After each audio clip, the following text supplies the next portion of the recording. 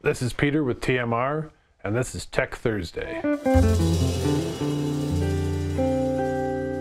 When thinking about your system, consider the space that you're working with. It seems obvious, but making sure that the speakers and the power that you're putting into a room isn't too much or too little. You can really lose too small of a pair of speakers in the room where they're not able to fully develop into the room, and too big of a pair of speakers can really overwhelm the room. They're also not able to develop and also not able to kind of bloom and process properly. Part of that is also making sure that you can position them well in the room. If the speakers need to be pulled off the wall, you can do that. Considering how your space is going to work and how your listening is going to work will really make the best of everything that you put into your system.